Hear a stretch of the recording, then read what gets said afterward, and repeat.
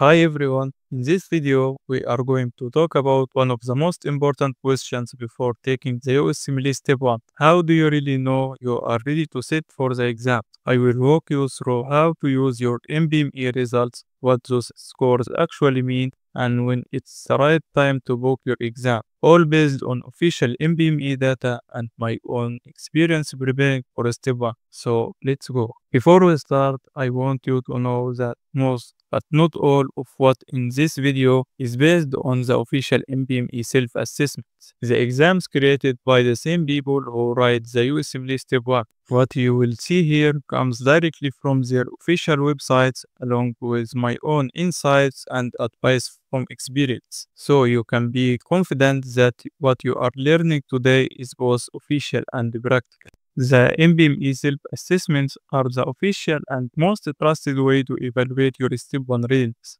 They are created by the same organization that writes the USMLE, so their questions and difficulty are very similar to the real exam, but not completely identical. As of now, there are 8 online forms from 26 to 33, and these are the ones you should rely on to track your progress and decide when you are ready to test. Now, let's talk about how to simulate the real exam. The details matter. The NBME self-assessments contain about 200 questions divided into 4 blocks of 50 questions. Plan for 75 minutes per block. That gives you about 5 hours of actual testing time. If you include your break time, expect about 5.5 hours total. Take the form online in a quiet place with no distractions. To avoid bias, clear your desk, only your computer, a piece of blank paper, a pen, and a glass of water. Don't have your phones, text box, or other devices on your desk. Start at an exam-like time, for example 9 a.m., and treat it like test day. Have your breakfast, coffee, snacks ready to eat during your official breaks. You can do the test in a co-working space if you need a change of environment. Important. Don't take breaks during a block, only between blocks. Typically breaks add up about 30 to 45 minutes, which is why the full session totals roughly 5.5 hours. One practical hack I used after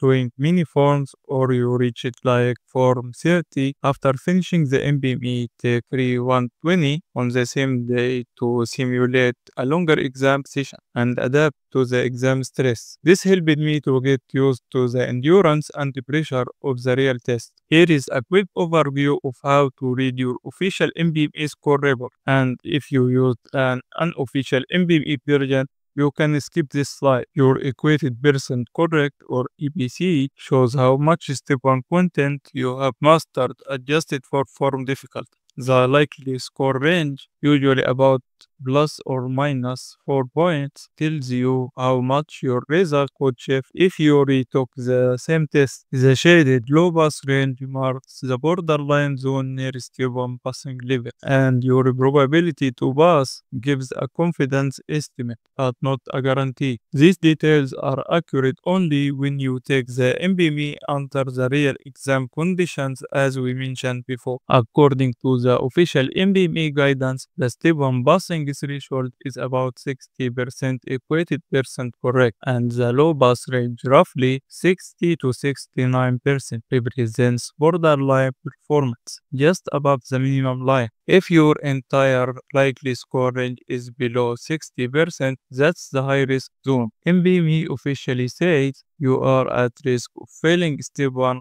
and should continue preparing. My personal recommendation: don't schedule your exam yet. Keep studying until you're consistently above that range. If your likely range overlaps 60 to 69%, that's the borderline zone. NBME says readiness is unclear. You might still be below the passing standard. My advice: it's still not safe to book Step 1. Strengthen your weak areas, repeat another NBME after improvement, and aim to move into the 70% plus range before deciding. The third situation NBME describes is when your likely score range is partly within and partly above the low pass range. In this case, your performance is around or just above the step 1 passing level. But NBME says your readiness is still uncertain. You could pass or barely miss it. My personal recommendation: don't set your exam yet. Work in your weak systems and aim for a stable 70% or higher on your next NBME before deciding.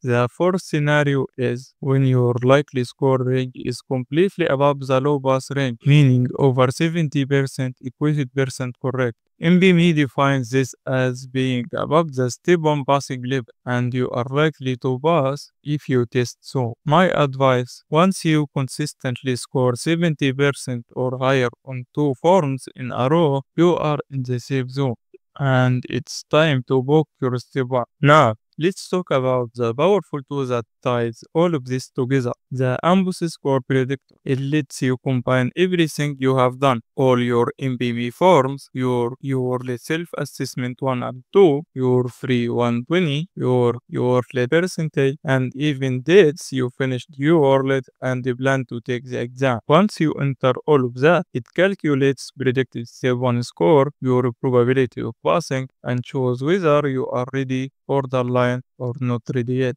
Here is my own result. AMBOSS predicted around 233 with a 99% chance of passing. So, if you keep updating your results after each assessment, you will see your readiness grow and know exactly when it's time to book step 1. Now, for my advice to all IMGs: when to actually sit for step 1. Once you score 70% or higher on 2 online NBME forms in a row, that's your signal to set your eligibility period, usually for the next 3 months. But don't rush to choose your exact exam date yet. Wait until you have completed 2 more NBMEs, also above 70% back to back. That's what I call being persistently above 70%. It proves you are stable, not just lucky once. In the remaining time, finish your NBME forms, take the free 120 under exam-like conditions, and focus on your weak systems based on NBME feedback. Then use the AMBOSS Score Predictor to combine everything: your NBME, your lead self-assessment, free 120,